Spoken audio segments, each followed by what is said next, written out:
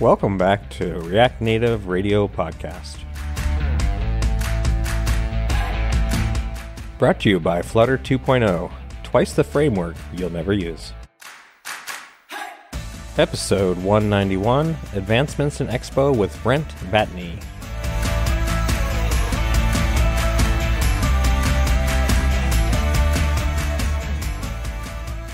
Hey everyone, welcome to the React Native Radio Podcast, where we explore React Native together. I'm your host, founder and CTO of Infinite Red, Jamon Holmgren. I am located in Vancouver in Southwest Washington State. I'm on the React Native core team and also primary maintainer of MobX State Tree. I'm joined by my Mokova co-hosts, Robin, not Harris, not Haditi. Unfortunately, they didn't make it, but I did bring in a guest co-host, Bryan Stearns. I'll introduce him in a second. Mokova. First, I need you to back up and define what you just called me. Mokova. I am learning Finnish, and Mokova means nice, kind, etc. Mokova is, I like the word. I like saying the word. Mokova. It sounds really cool. So if I said, Sina olet Mokova, that means you are nice. I'll take your word for it. The person speaking there was Robin Heintz. She is a senior software engineer. She is located in Portland, Oregon, and works at Infinite Red. She specializes in React Native and podcasting. What is up, Robin? Oh, not much, Jamon. Just waiting for the incoming blizzard, they say, is coming. Right? Yeah, we are supposed to get hit really hard. They canceled school already without a single flake hitting the ground. They're pretty sure it's going to be bad if they do that. Yeah, it's supposed to get bad. The kids are excited, though. Also joining us today is Bryan Stearns. He is going to guest host today. You may see him on the podcast from time to time. I'm kind of excited about that, getting him on the program. Bryan's been doing this a long time. He worked at the very first computer store in the world in the 1970s, worked for Apple from the Apple II days all the way through Newton, did Ruby on Rails for a decade, and has been an Infinite Red core team member for the last couple of years. Bryan now lives in Portland. From the Apple II to React Native, not much has changed, right, Bryan? Pretty much not. I drop off my punched cards at the end of the day and hopefully get my output the next morning and everything's fine. I love it. I love having Bryan around. And you on the podcast cannot see this, but he just held up a punch card. I kid you not, on Zoom here, where we all are. This is fantastic. Bryan brings a lot of perspective to what we're doing here. There's a lot of new stuff in technology, of course.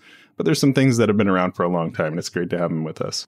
But it's not just us hosts, but we also have a special guest today, and that is Brent Vatne. Now, Brent has actually been on the program, but it's been a long time ago. 2015 was the last time that he was on React Native Radio, and that was prior to Infinite Red taking over, which was more recently. Brent is a developer at Expo, a core contributor to React Native, primary maintainer of React Navigation. He lives in the other Vancouver, the one in Canada that you may also know as Gastown. I was waiting for Brent's expression on that one, Gastown. Have you ever heard that Vancouver used to be called Gastown? I know we have an area called Gastown that is a popular neighborhood for tourists, but I didn't know that people actually called it Gastown. That was its original name before you stole it from us. Yeah, well, so, that's... We both live in Vancouver, so that's kind of fun. But yeah, so Brent is awesome. Brent's been around for a long time in the React Native community and actually spoke at the first Chain React as well, which is where I met him. So I'm very excited to have Brent on the program. Before we go into that, this episode is sponsored by Infinite Red. Infinite Red is a premier React Native design and development agency located fully remote in the USA and Canada. With years of React Native experience since it was released and deep roots in the React Native community, Infinite Red is the best choice for your next React Native app. Hit us up, hello@infinite.red. You can email me directly, jamon@infinite.red. And don't forget to mention that you heard about us through the React Native Radio podcast. Also, Infinite Red is now hiring React Native engineers. If you're a senior level React Native engineer located in the US or Canada, go to careers.infinite.red and fill out the fancy new form that I made. It is very fancy. I tried it. Yeah. The only problem was I couldn't get HTTPS to work. So I hope I fixed that before this episode comes out. Infinite Red, stealing all your data. See, this is why we need more engineers. I actually think it's a problem with DNS Simple. Anyway, let's get into our topic for today. Today, we're going to be talking about advancements in Expo. Brent, can you tell us a little bit of the history of Expo? How did it start? Who are the founders? Why was it created? Sort of what's the mission? What give us kind of an overview of what Expo is all about. I'll give you the short version. So it was founded by Charlie Cheever and James Ide. This was back around 2014. They were kind of exploring it as a kind of way to improve the state of mobile development. Charlie was previously working on Quora, where he was responsible for leading the teams and building the mobile apps. And he was a co-founder at Quora, and I guess had a lot of experience working with the product from the start. And so he kind of went from working on the website to working on the mobile app and found it to be extremely painful in comparison to working on the website. And then once he released the iOS app, he found that building the Android app was not as easy as you would expect from having already completed the iOS app, or at least not as easy as you would expect as a web developer without kind of experience in that area. And so after his time at Quora ended, he kind of spent some time just learning more about the mobile space and exploring that, and got together with James to try and figure out like what they could do to improve the state of cross-platform mobile development. And they were actually building something similar to React Native at the time that React Native was released. And I think they cleverly identified, well, why should we build this thing totally separately? Let's just combine efforts with this other project, since they were already big fans and users of React.js on the web. So that's kind of how it started off. The project itself has changed a lot over the years.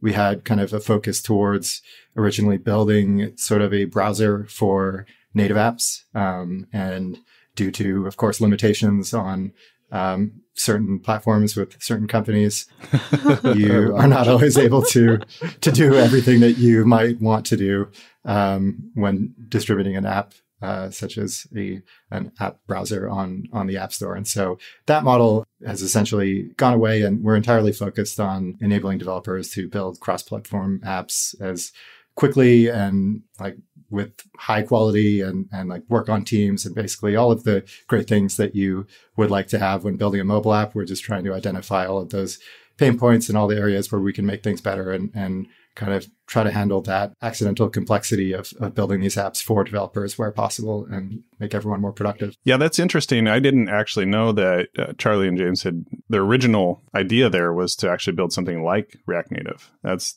kind of an interesting angle that I hadn't heard before. I think it's similar to how Charlie at Quora had built something similar to React at the time. And so it's sort of, ideas, I think a time comes for an idea and multiple people kind of build this similar sort of thing at the same time. And then ultimately one or two or however many solutions the marketplace can support and end up rising to the top and having some staying power. Yeah. I see Expo as being very much a kind of a layer on top of React Native, that it's a layer of services. It's a layer of technology. It's a layer of even like just service and support on top of React Native that really doesn't exist otherwise. You can obviously hire a consultancy. Obviously, we're a consultancy. But in terms of having that kind of productized, that's what Expo does. And it's a really cool concept. I'm glad Expo exists. I'm glad it's existed from such an early time in the React Native world. One of the things that I've really enjoyed is that Expo has been an advocate for the community within the React Native core team throughout all of this. And I think that's a really important thing, because your customers are us. Right. That's who you're trying to, support. And because of that, you have a very strong voice within the React Native core team. Yeah. How did that come about? Like, at what point did Expo and React Native start to be pretty entwined? Because you see a lot of Expo references in the React Native official docs. How did that relationship sort of start to form? Really early on, I actually met Charlie and James, the co-founders, because we were all contributing to React Native. And back in the earliest releases, open source releases of React Native, both James and I were responsible for writing the release logs and, putting together the releases and publishing them and so on. And so we worked together and met up and eventually decided to start working together on Expo, or Exponent, as it was called at the time. Yeah, I remember that. I was against the name change originally, but now I can't imagine why we would have stuck with Exponent. Anyways, so we're working a lot with the React Native core team at Facebook through our contributions. And at one point, a topic came up of there was someone at Facebook who wanted to improve the time to hello world of React Native, because you go to the React Native documentation and then it says, all right, well, basically it didn't say this, but it might as well have said, okay, I hope you have a few hours because you're going to need to download Xcode and you're going to need to, if you want to run on both platforms, also download Android Studio and do all this other stuff. And that's fine. I mean, that's kind of what you have to do to sometimes get tools working. But we wanted to explore, is there a way that we could work together to bring that time to hello world down, to something in the order of minutes rather than an hour or multiple hours if you're on a slow connection or unfamiliar with the tools. And so we built something that was slightly different from Expo, but basically using a lot of the same infrastructure called Create React Native App. With the blessing of Facebook, and we announced that at ReactConf, 2017 maybe. I can't remember anymore. No, and kind of started using that in the documentation as a way to get started. And sort of over time, we moved away from that package as the entry point, primarily because it was a little bit confusing for people, where they would say, okay, I ran Create React Native App, and then I got this Expo project, and we were having to maintain multiple versions of very similar code base between Expo CLI and Create React Native App. So we just kind of condensed that into Expo CLI and updated the documentation accordingly. And I think a big reason why that was possible was that one of the reasons we put Create React Native App there in the first place instead of Expo CLI was we wanted to keep the doors open in case some other company like Expo came along and wanted to provide a similar service. And Create React Native App was meant to be kind of agnostic about what tool you use within that context. And so there could be multiple sort of development client apps if that was something that someone else wanted to do. But ultimately, nobody came along and did that. I'm not surprised. It's a lot of work. And so we moved towards Expo CLI there. Yeah, that's a little bit of a sneak peek into Expo's culture. And I've been around you folks for over 5 years now, and I can attest to this. You have a kind of a unique internal culture where you're very open. You're not... I don't even know how to say this really very well, but it's basically you embrace competition, you embrace other alternatives, you talk about why you might not use Expo. Right. And I think that there's some really cool things that come out of that, because at the end of the day, you will stand on the things that you're good at, and you're not going to hide the things you're not good at. You're going to say, this is why you would use Expo. This is why you would, why you would not use Expo. Yeah. And I've always really appreciated about your team. That's a hard thing to maintain over time as you grow, because the pressure from, just building a business is the other direction, is to okay, let's trumpet our strengths and hide our weaknesses. But yeah, I've always really appreciated that. And We'll probably talk about this further into the podcast, but one of the things we did with our CLI Ignite, which spins up a boilerplate, sounds like it overlaps with Expo. The reality is that it now works with Expo. You can use Expo, or you can use the regular React Native CLI. In some ways, it kind of fits that original vision of what you were going for with Create React Native App, where it can kind of hit either direction. Yeah. And I really like that. But we like Expo so much that even if you spin it up not using Expo, you still end up with some Expo parts in your app because they work well even outside of Expo. And that, again, goes back to the culture. You're not going to keep all of the good stuff for yourself. You're going to actually share that with the community. Yeah. And historically, I guess for most of Expo's history, it hasn't been possible to use a lot of the SDK packages in sort of vanilla React Native apps. And that wasn't because we didn't want to do it. It was just that it was very difficult when you're coming from the perspective of building a client that is kind of this monolithic tool that has a kind of fixed native runtime, and you can have interdependencies between modules and get certain benefits from writing code in that way. And then so we kind of started from that approach, but to kind of like split that out, it was a lot of work, and it took us a while to get there. And so, it was something we wanted to do, but it just wasn't the top priority. I think that was probably a mistake, and it should have been a top priority from the start, because we ended up, I think, creating more divergence than we would have liked in the ecosystem with things like React Native Camera. At one point, they kind of wanted to sync with the Expo implementation, and so they just copied and pasted the Expo code base and then renamed a bunch of things, and then started working on that in parallel. So it just ended up being like us working on our patches for Expo Camera, and they're working on now a separate stream of Expo Camera, and so it wasn't the best outcome, I think, in some cases, and we're still trying to make that as good as it can be. Yeah, we've had a great experience with unimodules, and it was actually one of my first introductions to sort of the Expo ecosystem, and it was a great way to sort of see all of the cool stuff that Expo can do while still being in our sort of normal vanilla React Native world. And now I'm like, oh yeah, this Expo thing is really cool, because I've seen what all the different unimodule packages can do. Let me back up a second for our audience here. I'm going to attempt to explain how Expo works. Brent, you go ahead and correct me in any way that I'm wrong here. So from my understanding, how this works is you spin up basically a JavaScript project here. You've got a JavaScript project.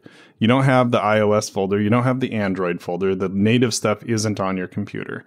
Now, when you run the project, otherwise it looks kind of like a React Native app. Like you've got, an app entry point, and you can write JSX, and you can use TypeScript, and you can do all these things that you would normally do in a React Native project. When you run yarn start, it spins up a packager similar to how the normal React Native app would work. And then you have your Expo app on either your simulator or on your device, and it installs that JavaScript package instead of into like My App or Pizza app or whatever else you're building. It installs it into Expo app, like the Expo app that you built. And Expo already has all these kind of native bindings inside of it where it knows how to talk to your code. It doesn't have to, they're like prepackaged already.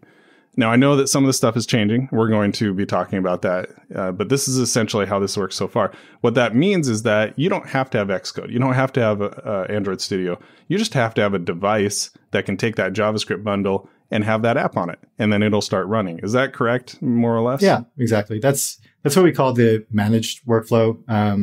And we call it managed because we manage the iOS and Android native side for you, and you just write JavaScript code. And so the Expo app on your phone, we call it Expo Go. It used to be called Expo Client, but renamed it to Expo Go for some reasons we can discuss a little bit later. And so, once you start a server, you run yarn start or npm start or expo start inside of your project. We start up an instance of Metro Bundler, and then we add some middleware for an Expo server in there, and that server serves up a manifest file that describes things like what's the splash screen, app icon, and name of the app, and so on. And so when you scan the QR code that pops up, or if you open the Expo Go app and open the app directly from there, because it will be pre-populated based off of knowing that you're signed into your Expo account on your computer, you're signed in on your phone, so we can connect you to this. When you do that, we download this manifest and display this loading screen, and and then start downloading and loading the bundle. And yeah, that's the basic idea. And the brilliance of that is you don't have to be compiling native code. You don't have to have Android Studio. You don't have to have Xcode. And that's a really big advantage when you're really trying to get started. There are some other advantages as well. And we did a project recently at Infinite Red where we used Expo, and I want to talk about that. But I also want to cover unimodules, which Robin mentioned. Unimodules is essentially a step toward making modules that work with Expo and with vanilla React Native, where you can use it on either of those. Now, you do have to install a small package called Expo, or just unimodules, I guess, unimodules core. Yeah. And then once you've installed that, then you have access to Expo third-party packages or Expo libraries. What we really liked about that wasn't just that we could use it on Expo apps and React Native apps. That was great. But the quality is great. You folks do a really good job with your libraries. And that's something that can be, outside third-party modules are varying quality in the React Native space. But we always know Expo packages are going to be well done. Yeah, I think another nice thing that you get from using a set of modules like the Expo SDK provides is that there are consistent API conventions, and so if there's an async function, it's going to be using an async suffix. We're going to use promises wherever possible. Everything is written in TypeScript. We kind of have very similar sort of documentation between each of the modules, and so there's something nice about having that consistency in across the libraries that you use, for sure. Totally. Yeah, we really appreciated that. It was nice while we were building, when we came across a need for a third-party service for whatever it was, geolocation, maps, camera, whatever. Like, Expo has one, has something for that. And it's going to be well documented. You know what to expect. Yeah. We were worried that we'd discover a need to eject from the managed environment, which is, it's great that Expo provides that. If you run into something where you have to install a dependency that has a native component, you can eject from the managed environment and turn your app into a vanilla React Native app and continue developing. Yeah. We were worried we'd have to do that, but never did, and it just worked out great. I mean, we used this project as a way to build Expo support into our Ignite boilerplate. That worked out really well. We did get close one time. Remember, Brian? We were working on a feature of the app because it was a two-sided marketplace app, and we needed to integrate Stripe Connect. So normal Stripe, you can use normal Stripe in Expo just fine, no problem. But Stripe Connect didn't have full support, at least at that time. And so we were looking at okay, do we eject? Do we work around it? We had a long discussion about that. We ended up using the non-React Native libraries for Firebase and for Stripe. The web libraries worked just fine. So that worked out fine. Because they're JavaScript. Yeah, so that was an interesting thing. And this was, because we were doing this was our first full managed project in Expo. This was a bit of an experiment. And I hit up Brent a few times. Brent is awesome about responding to me on Twitter, even though I probably should be using official channels and stuff, but I just DM him. He's awesome. But I would ask him things and he would very nicely point me to the docs or do whatever. And it's fantastic having that sort of a resource as help. We paid for the managed service to get prioritized builds at the time and whatnot. It was a good experience overall. There were some points where it was a little what do we do? Especially if it came to a point where we needed something with native code. And we're going to be talking about something new that Expo is working on that solves that problem. Before we get there, I want to mention that a couple of years ago I met with your team and just kind of talked about our use cases. And one of the things I said, if you can remove the pain around React Native upgrades, which was a real pain at the time, it's gotten a lot better since then, but it's still kind of an issue. That would be amazing. And also, there's just a myriad of just small cuts that you kind of run into with React Native, and if you can just make that experience better, then I'd be a customer for sure. I've said for a long time that I think Expo is the future of React Native, but with this new stuff coming, I feel like it's starting to become more the present. So I would like to shift more into EAS. Brent, would you tell us what EAS is? Sure. So we kind of split up Expo as a company into two categories. There's the Expo platform, which is the SDK, like we talked about before, like the various modules that we provide for access to native capabilities. There's the client, so Expo Go to open your app in development and things like Expo CLI. There's also Snack for loading, small sandboxes in the browser to play around with. Snack is really cool. Yeah, it's great. And then we have the services side of the business. So the Expo platform side is totally open source, and everything in it is completely free to use, and you can fork it and do whatever you want with it. The services side is largely closed source, although there is an open source component to it. And maybe before we talk about the specifics, I think a key thing to identify here is that even though it's like a set of hosted services that, it's a business, they're a paid offering, there's also a free tier, and there's also no lock-in. So these services, you can run them on your own CI if you want to. You don't have to use our hosted servers for that. And so the part of it that is closed source is just like our server that integrates it into our website and dashboard and so on. But if you want to run our build service on your own CI server, you can just install the CLI tool and use the same thing that we use to do that.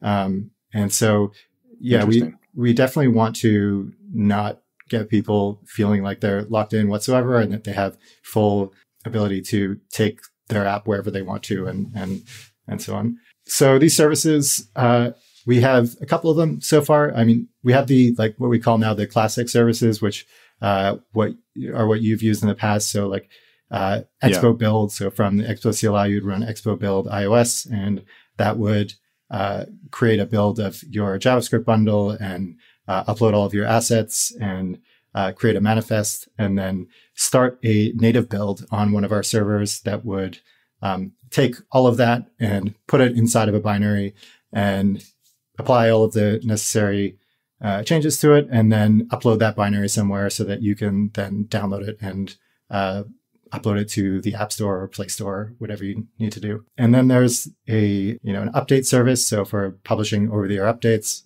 and as well one for notifications. And so what's happening now with EAS is we kind of ran into limitations with our classic services, specifically around build, but there are limitations really in all of them that have required us to revisit kind of the initial design. And so around build, the main limitation is that we kind of used a very optimized approach to building that was not flexible enough to solve the problem that you nearly ran into when using Expo at Infinite Red of wanting to add your own native code to the project. And so the way that worked was basically we have a pre-built unsigned archive sitting in a tar file that we then download on our build service and go through and rename all of these strings in the file and copy over all of the assets and copy in your JavaScript bundle. And then we sign that and then give it to you. And so this is not the standard compilation process. And that's how on iOS we're able to do a build of your app in something like a minute or a minute and a half, because it's just copying resources over and changing strings. And so that's great for doing fast builds where you have a fixed native runtime. But it doesn't work so well when you actually need to compile the app from scratch. And that's a very different problem, because rather than uploading your assets and JavaScript bundle and manifest, you now need to upload your entire project somewhere. So you would need to, with CI, often you connect your Git repo or something like that.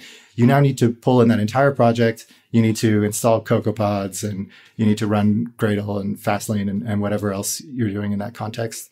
To complicate things a little bit further, in managed apps, you don't have an iOS or Android directory. And so we have to create those on the fly in order to then do a build. So it's fundamentally a different approach to doing builds than our classic build service, which is really driven by the need to support native code in managed apps. The ability for people to say, well, I would like to use the Stripe Connect React Native plugin in my app. And that's not something that's part of the like preset Expo SDK runtime, but I'm going to install it and then do a build and it will be there. Mm-hmm. And so that's kind of the direction that ES Build is headed in, where we rebuilt our build infrastructure. Lots of use of the word build there, but I hope that's clear enough. And it kind of made it into something that much more closely resembles your standard mobile CI/CD kind of infrastructure. You get access to a machine in the cloud that it knows how to build your React Native app. It knows how to build your Expo managed app and tries to take care of as much of that as it can for you. But you still get the full power and customizability of doing a full proper native build rather than kind of using this pre-built app and modifying it. So we have a couple of other services as well. And one of them is submission. So we've found in the past that it's been a limitation for people where you can use Expo Managed Workflow to build an iOS app on Windows because you just need to be able to run Node on your machine and have an iOS device to test on, but you don't actually need to have a Mac to do the development. And so our submission service is a hosted way to upload your app to Apple. So you can run ES Submit once you've done a build with ES Build, and from any CI server or from your Mac or Windows or Linux machine, submit to the App Store. And we kind of try and provide a nice experience around that with giving you better context for errors that pop up and try and help you with fixing those and overall more guidance there. And there's some other stuff I could talk about, but that's the most interesting probably. Yeah. So it sounds like you're really aiming to be sort of an all-encompassing one-stop shop. Does that mean you kind of see Expo replacing the sort of go-to build tools that a lot of people use now, like Fastlane and Match and TestFlight for beta builds and those kinds of tools? I think ES Build and Expo, like we fit in nicely with those. In terms of Fastlane, we actually use Fastlane by default in our build process. To build the iOS app, we use Fastlane Gym, and you can customize your Gym file. That's the approach that we take to allow you to customize your builds further. And for TestFlight, we provide something called an internal distribution, which is similar to what you might get with other tools like App Center or Firebase app distribution that basically allows you to manage an ad hoc certificate or ad hoc provisioning profile rather, and add some list of devices to it and then do a build and distribute to those devices. But that's not always a good alternative for TestFlight. I think TestFlight has, for example, a higher number of devices that you can distribute to. So with like ad hoc provisioning, you can only distribute to up to 100 devices, whereas TestFlight, I think it's something like 10,000. But there are trade-offs there. And so I think generally it kind of fits in with those, and it's more of an alternative for tools that just work out of the box with React Native and with Expo projects. Maybe another good example is something like Fastlane Match for credentials. You still kind of have to set that up. You need to create your app signing credentials and then store them somewhere and teach Fastlane about how to get those and allow you to synchronize those between machines.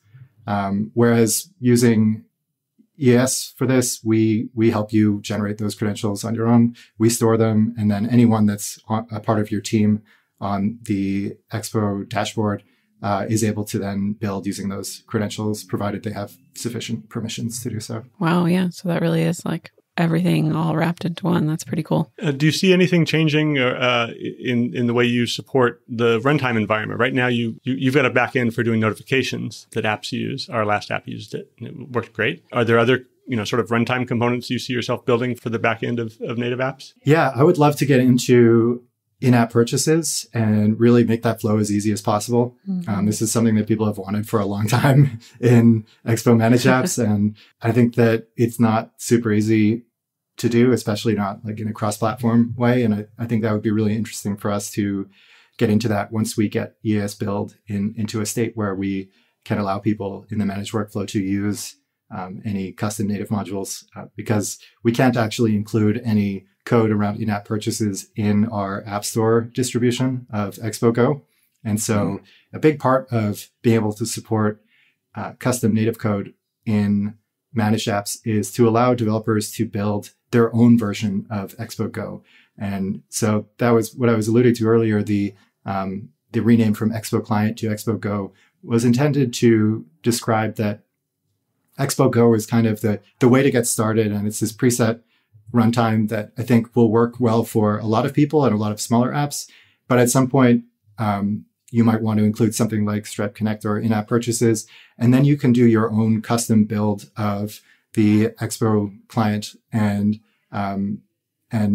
include your own bespoke native runtime that you're then building against.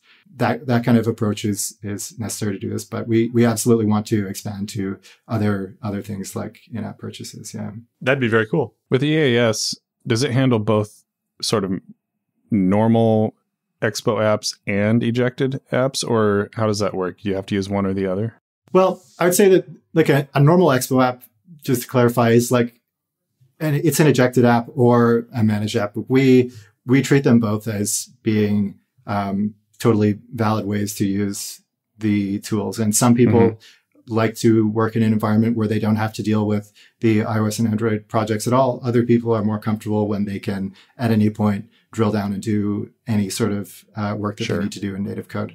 And so ES Build actually currently only has some early experimental support for managed apps, and it works great for any React Native app. You can run npx React Native init, or you can ignite new and like you immediately in that project run ES Build and hit enter a couple times and type in your Apple credentials, and you'll have an app building that you can then upload to the store right away. And so it works with really any React Native project, and it could potentially work with any native project as well, but we're really focused on specifically React Native and Expo projects. That's where we think we can differentiate from other mobile CI/CD services, where we're building this tool chain that people use in development, but we're also building the end-to-end experience. And throughout the entire process, we're considering React Native and Expo as being the tools that people are using. And so if you're using Expo CLI for development, if you're using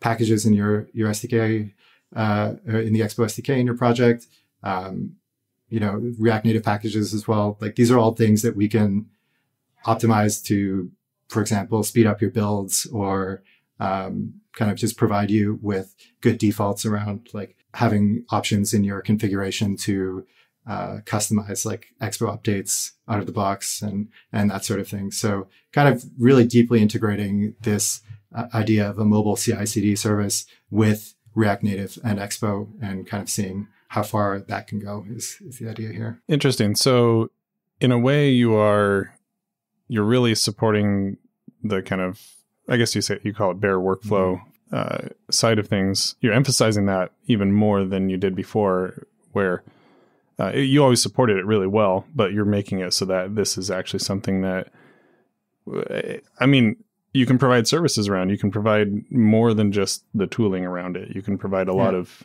other processes.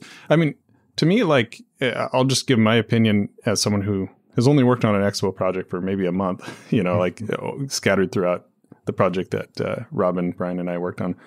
But I did really like not having to deal with Xcode or Android Studio. I really like the managed workflow. To me, it was like working in a browser. It was like, Command R and it would refresh, like it was just, you didn't have to think about it too much. I do really like that side of things, but I also understand the limitations and the fact that people kept running into these situations where they'd have to choose between, do I get like Expo's awesomeness, or do I jump out of it and kind of don't get as much of that anymore? So you're making it so that when you jump out, you're not jumping out of the frying pan into the fire. You actually have some good services around that. Yeah, and that was an issue in the past, was when people would eject their projects, they would now lose access to running their builds on Expo Build. And that wasn't great, because already you're taking on this additional complexity of managing the native projects. And now you have to also figure out again what your build pipeline is going to look like.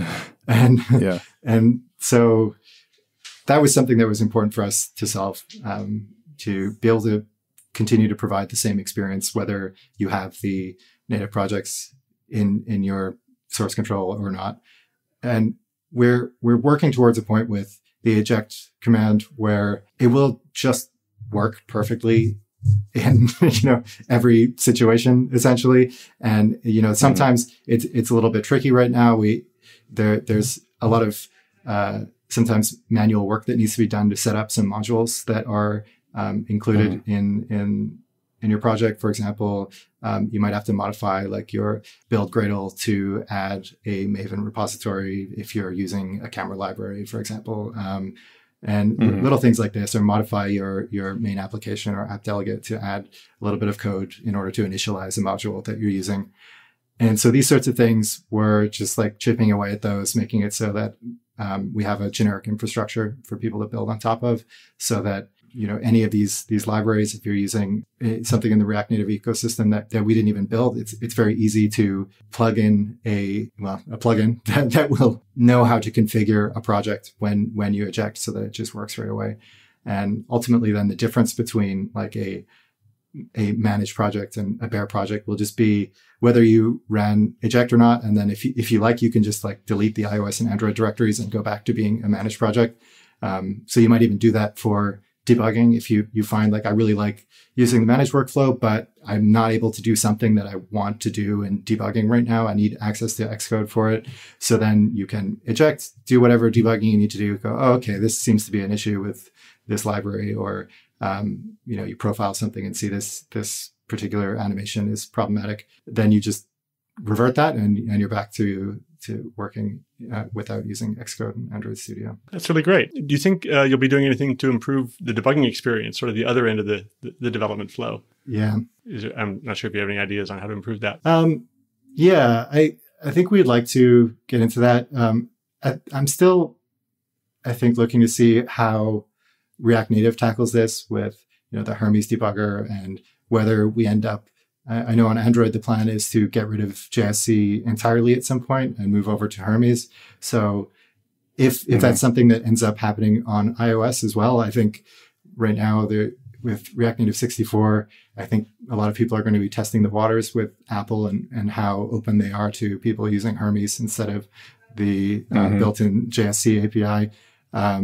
And if that's something that Apple seems okay with, then maybe in the future, React Native could switch over to Hermes, and then we get Hermes debugger everywhere, and that would be great. Ultimately, with the new architecture and with turbo modules, like it seems like the debugging experience needs something like that. Like if you include Reanimated in Reanimated 2 in your app currently using JSC, which is not possible outside of Expo currently, but it is possible in Expo apps, then you can't use the Chrome debugger because of the synchronous calls and various things that are incompatible with using a Chrome debugger. And so I think that's kind of the direction it'll go. And we're at the moment not investing in working on the debugger, as we have a bunch of other stuff to do, but pretty optimistic about what Facebook is doing around Hermes, and we hope that'll be a good answer for people. It's worth noting that our debugging tool, Reactotron, works great with Expo. Yeah. And if people, because it is just a JavaScript side thing, you can use Reactotron to debug like your state and get logs and inspect network requests and whatnot. Flipper is another debugging tool that Facebook released. Yeah. I don't think it works with the managed workflow. Is that right, Brent? But it works with the other? You can only use it to the extent that it provides access to React Dev tools inside of Flipper. But in terms of like the native hierarchy debugger and things like that, that's stuff that is not available currently. I think that's something interesting. But will be with EAS, right? I mean, it depends, I guess. EAS. Yeah. You could potentially, like, we're actually in building this new version of the Expo client. Really, we're building that also from scratch. And we'll have a preview out for that soon that people can actually try in any React Native project. You can just install this library in your project and add a couple of lines of configuration to give it a try. But you could conceivably set up your project such that it works with Hermes using this other development client. It works with Hermes and also works with Flipper. That's something that we just haven't explored yet for the managed workflow. Yeah, this is awesome, and it's really cool to see the direction that Expo is taking. Like I said, Ignite's been using, or it allows Expo, and so we've been really paying attention to what you folks are doing. When there are new projects coming in, new startups, we always evaluate whether Expo makes sense in that particular case.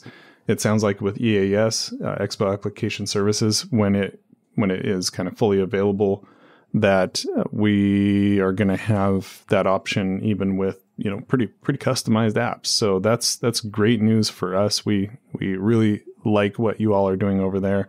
I've always believed in your team. It seems like it's always good code and good decisions kind of coming out of that. You have had kind of this evolving thing, and I'm sure that you have a lot of, I don't know, stories of backflips you've had to do to make some of this stuff work. But it's interesting to see for sure. Yeah. If people want to read more about EAS, there is a blog post about that. I'll link to it in the show notes so that I think, Brent, you actually wrote that blog post that introduces EAS, and they can get a good sense for what's coming down the road. Yeah, and we'll be releasing our first update blog post maybe within the next week or so about the improvements that we've made to EAS since the release, the preview release in December. And we're targeting the end of Q1 for releasing full managed workflow support. So that's exciting. Something to keep an eye out for. Very cool. So we're going to go to the next section of the program, and this is where we talk about weird bugs. So from what I understand, Bryan's got a weird bug that he wants to talk about. Bryan, what do you got? Well, it's not actually a weird bug. It's kind of an ordinary bug, but it's a weird solution. I was upgrading this app that we've been talking about, our first managed Expo app, to SDK 40. This app has a typical scrolling list of cards on its home screen. You tap on one of the cards, that takes you to a detail screen. After upgrading to the new SDK, that tap would crash and restart the app, but only in Android production builds. And this is the first time I'd had to track down a production-only bug. I found the tools are pretty limited. ADB Logcat or whatever will show you the Android system log that has some React Native stuff in it, but it's not console.log, and it's really noisy with unrelated stuff. And also production builds through Expo's wonderful service. We're no longer on the paid priority build system, and they can take half an hour or longer, which, when you're doing one a day, that's not so bad. But if you're trying to iteratively debug, that's painful. So my first strategy was to start cutting out pieces of the app to see what made the crash go away. And I wasn't sure if the crash was something related to navigating from the old screen or rendering the new one. So I just made the detail screen render a single text element. And then I told Expo to do a new production build so I could test it. And when I did that, Expo gave me a warning that the non-JavaScript parts of the build were the same as the existing build. And I could speed things up by using the over-the-air update mechanism, which is something we use routinely in our publishing of the app to push out JavaScript-only updates that don't involve going through the App Store. It's a great way to get new fixes to your customers. But I hadn't thought of using this in development to narrow down this bug, and it was great because that only takes like 30 seconds per iteration. So within 3 or 4 iterations, I'd tracked the problem down to a known issue with the little map component that we were using, not liking our custom marker image. It isn't Expo's map component. I don't know why we picked it. But anyway, the issue was Googleable. It's a known issue. It has an easy workaround, and had the problem fixed. And it was just great to have that over the updates mechanism to speed my development. Yeah, that's awesome. One of the things that is the most frustrating in debugging is when you have a slow feedback cycle. So you try something and then you have to sit there and wait for ages and ages and ages. That can be very frustrating. So finding a way to really speed up that cycle is awesome. I think we can call that one a wrap. Where can people find you, Robin, on Twitter? I'm at Robin_Hines with an E at the end. And Bryan, where can people find you? I'm at Bryan Stearns on Twitter, at Bryan with a Y, and Stearns is STEARNS. Perfect. And Brent, how can we find you on Twitter? I am not Brent on Twitter. I thought you were Brent, though. Confusing. Yeah. You can find me at Jamon Holmgren, and you can find React Native Radio at React Native RDIO. Thank you to our guest host, Bryan Stearns, for joining us today, and our guest, Brent Vatne. Next time, don't wait 5 years between appearances. Hopefully, we'll have you back on to talk about some other things in the future. Sure. As always, thanks to our producer and editor, Todd Worth, our transcript and release coordinator, Jed Bartoski, our social media coordinator, Missy Warren, and Justin Husky and Jenna Fucci, who are responsible for the React Native radio artwork. Thanks to our sponsor, Infinite Red. Check them out at infinite.red/React Native. And also thank you to all of you listening today. Make sure to subscribe on all the major podcasting platforms. Look for React Native Radio and let other people know about this. Reminder, Infinite Red is hiring React Native engineers. If you're a senior level React Native engineer located in the US or Canada, go to careers.infinite.red and I will get that HTTPS error fixed soon, I promise. See you all next time. Bye. Bye.